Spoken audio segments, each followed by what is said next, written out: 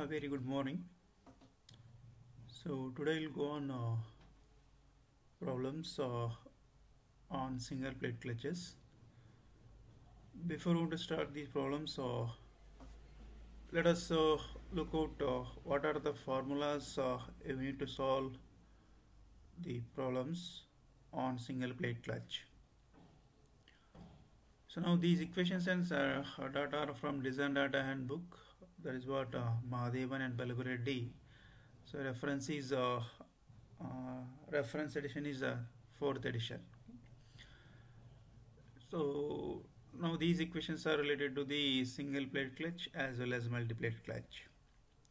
So now N dash indicates it's a number of pairs of friction surfaces.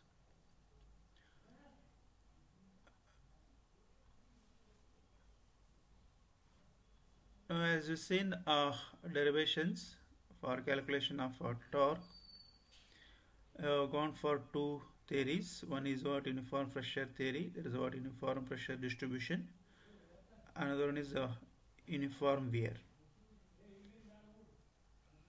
Now uniform pressure distribution, so you can calculate axial pressure, that is what AP, FAP, that is 1 by 4 pi d naught square minus di square. It's what equation number 13.9. So if you want to calculate one pair of friction, that is torque transmitted by one pair of friction surfaces, you can directly calculate 1 by 2 mu into FAP, that is what axial force as well as mean diameter in pressure distribution. Okay.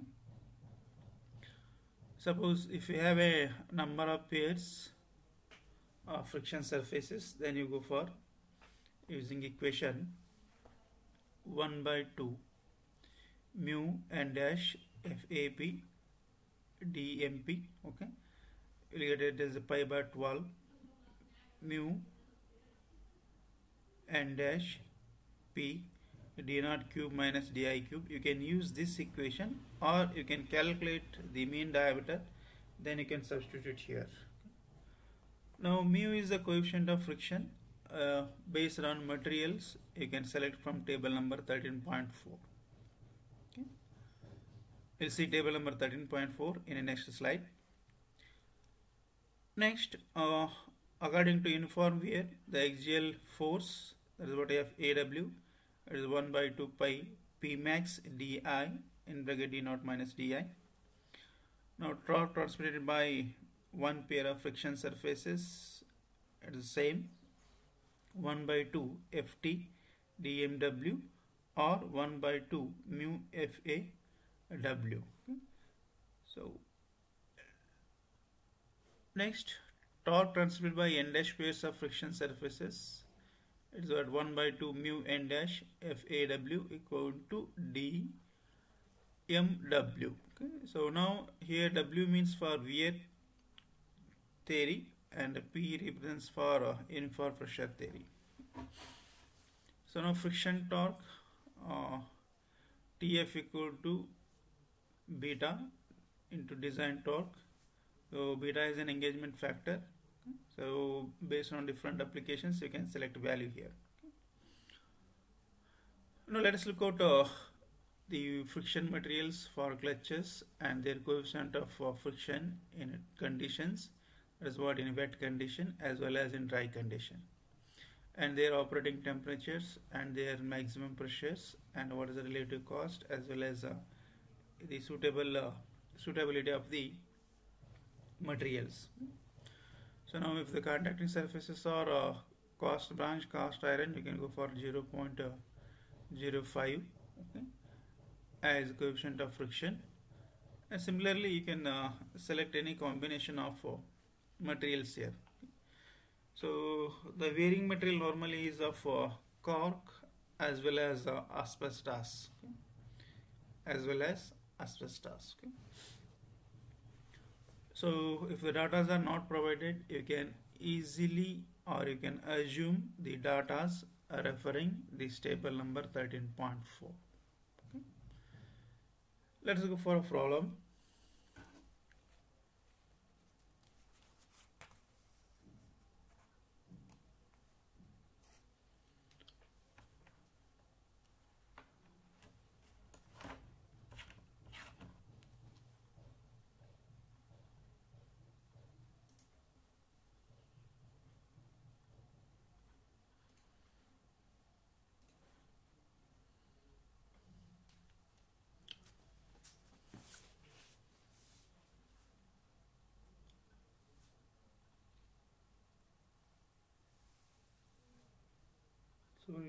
a single plate clutch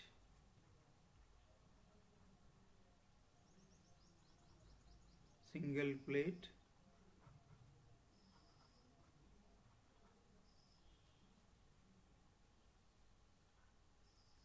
friction clutch of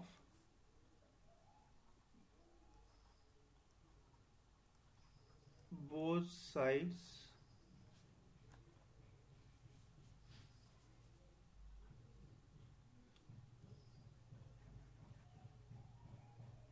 effective has 0.3 meter outer diameter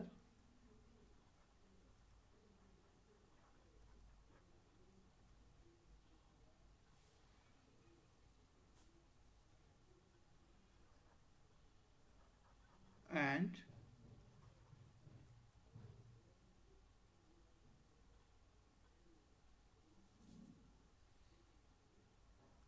0.16 meter inner diameter.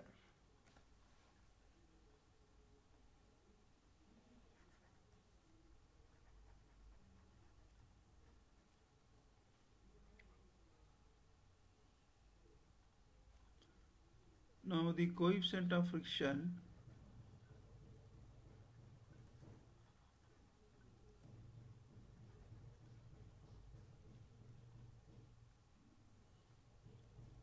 is 0.2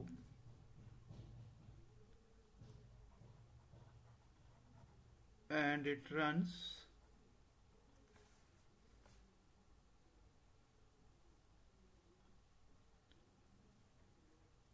at 1000 RPM.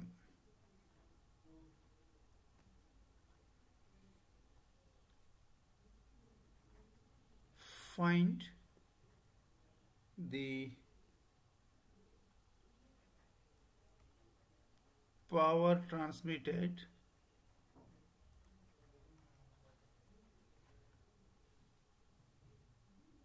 for uniform wear and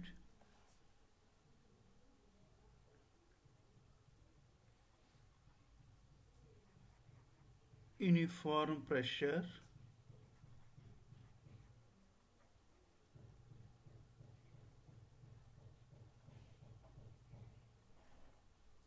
cases if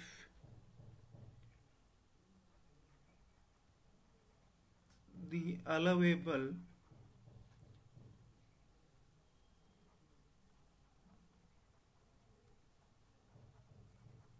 maximum pressure is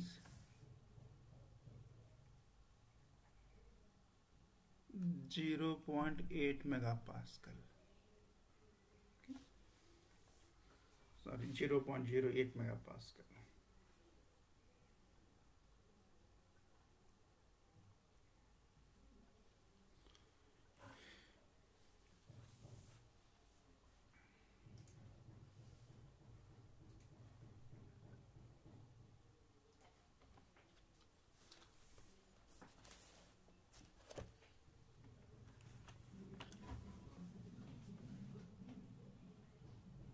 So let's notify first given data. So D naught is given. It is how much? 0.3 meter. DI is given 0.16 meter. And the coefficient of friction mu small f equal to 0.2. And speed is given. Let us assume speed NA as 100 RPM, sorry 1000 RPM. Okay. And allowable maximum pressure Pmax is 0.08 megapascal.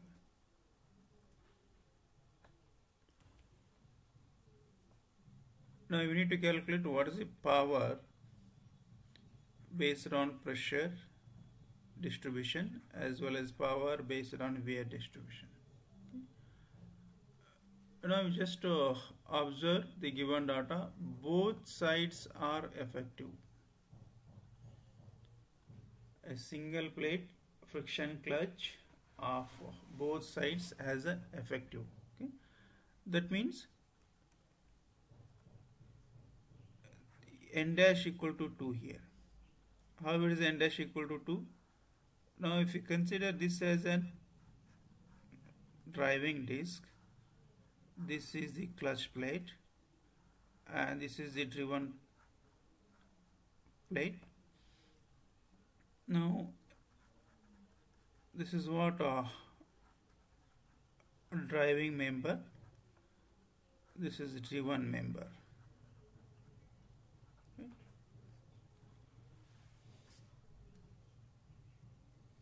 Now this is a clutch plate. This is what clutch plate. Now this is a clutch plate.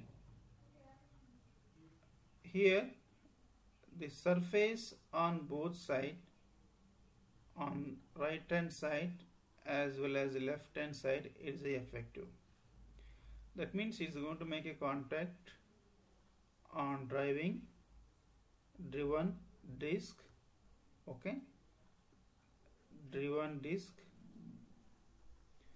as well as it is going to make a contact on driving disc also.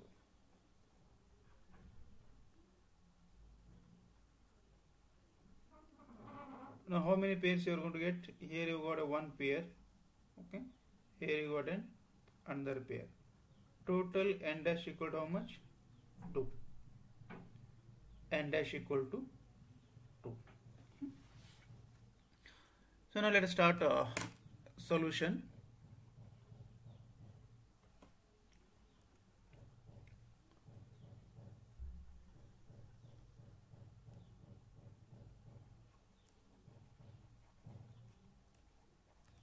So what they asked to calculate the power. To calculate power, what is the relation? It is what 2 pi nt by 60 into 1000. It will give the power in kilowatt. Now for calculation of power, what is unknown parameter here? T is the unknown parameter. T is the unknown parameter. Now we need to calculate T in both cases. T in both cases. That is what based on uniform pressure and uniform wear.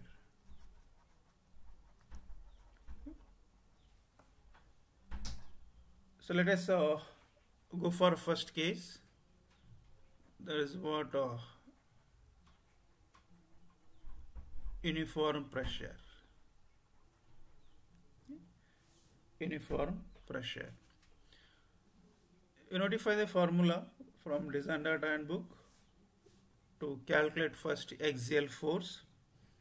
So now FAP from Data Handbook,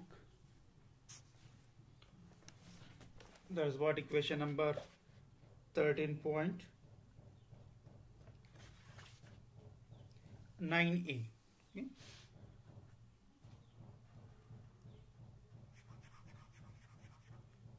So if calculate first the axial force, refer Design Data Handbook, notify equation number 13.9a.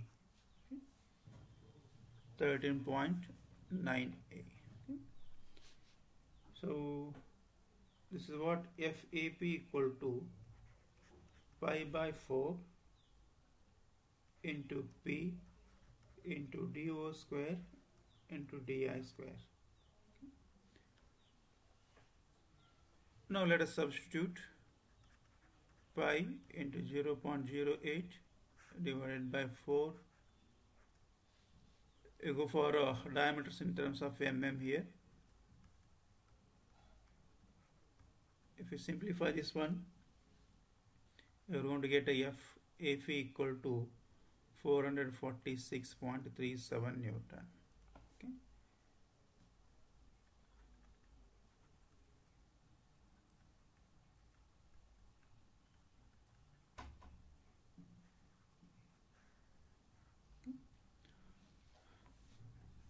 So once you got the value of axial force, next you calculate the mean diameter.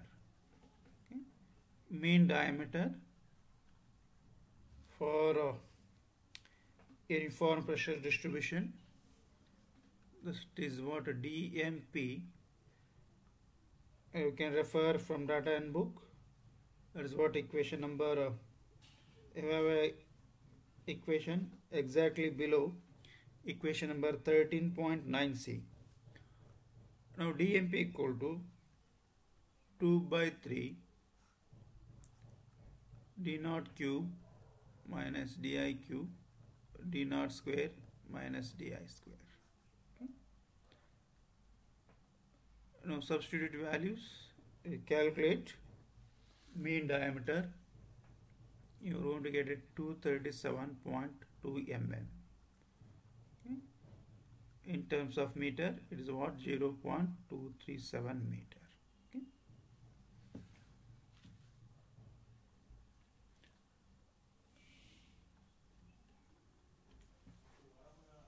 Now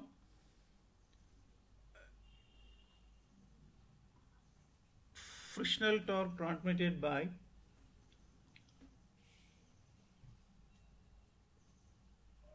frictional torque.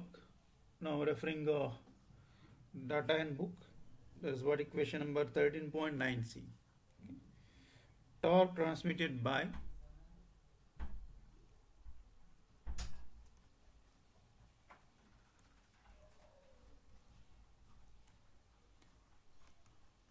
n dash pairs of friction surfaces. So refer data handbook, notify equation number 13.9c.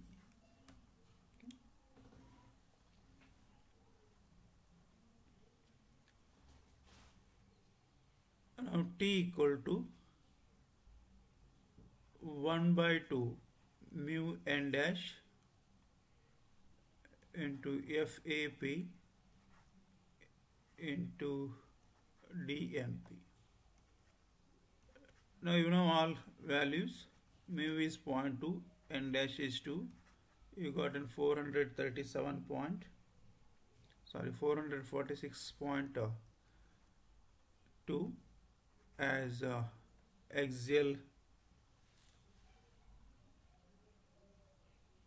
load and mean diameter as in 0.237 meter.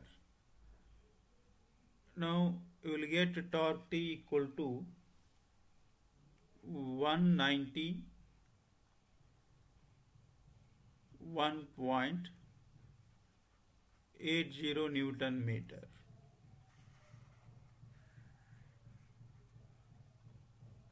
Suppose if you substitute value of dm in terms of mm, you are going to get a torque value in Newton mm. If you substitute in meter,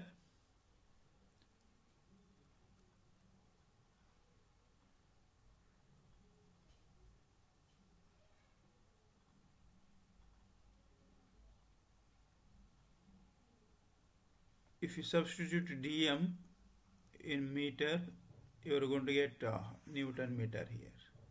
If you substitute dm p in mm, you are going to get in Newton mm. So now let us substitute in power equation. So that is what power P equal to 2 pi nt divided by 60 into 1000. 2 pi, speed is 1000 rpm. Now you got a torque 191.80 divided by 60 into 1000. So P equal to approximately we are going to get a 20.1 kilowatt.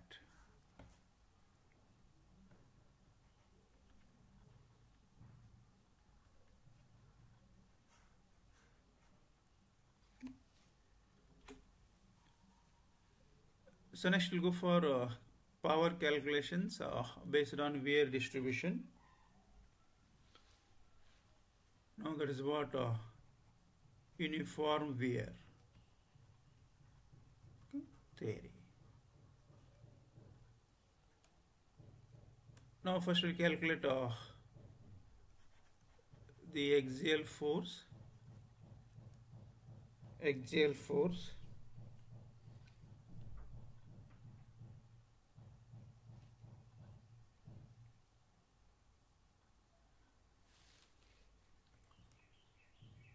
Now refer Design Data Handbook. Notify equation number 13.90.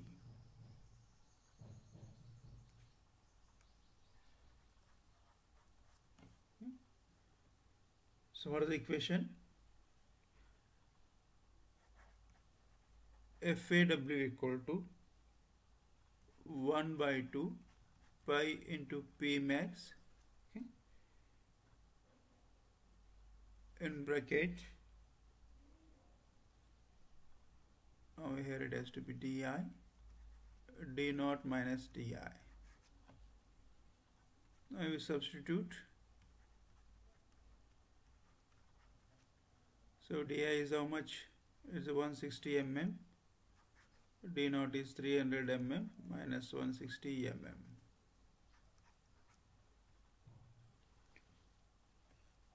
We're going to get it 2815.2 Newton. Okay. Now this is what axial force in uniform wear theory 2815.2.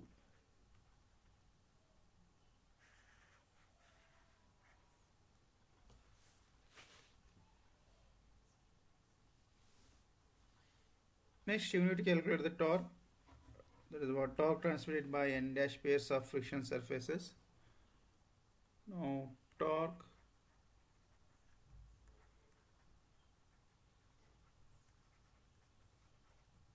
transmitted by n dash pairs of friction surfaces.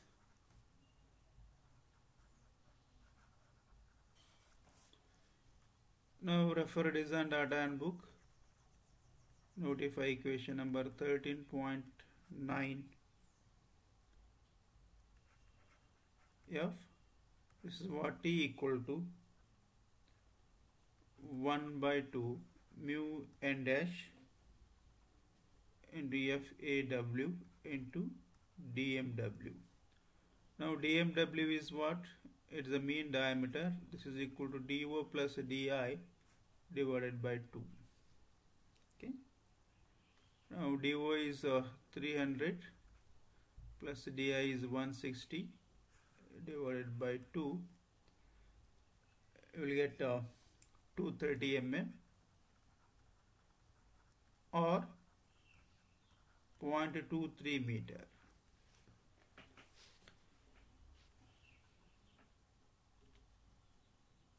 Now let us substitute in torque equation. T equal to 1 by 2, mu is 0.2, P max is 0.08. Now di is 0.16. Okay.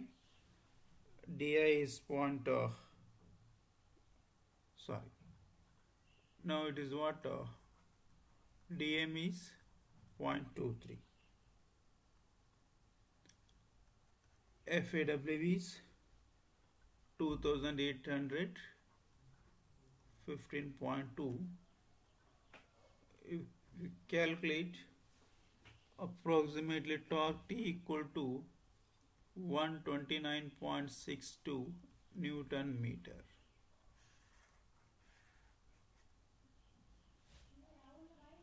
Now we calculate P equal to, you substitute in equation, power P equal to 2 pi nt divided by 60 into 1000. Pi is, N is 1000, 290.62 divided by 60 into 1000. Now P equal to 13.56 kilowatt.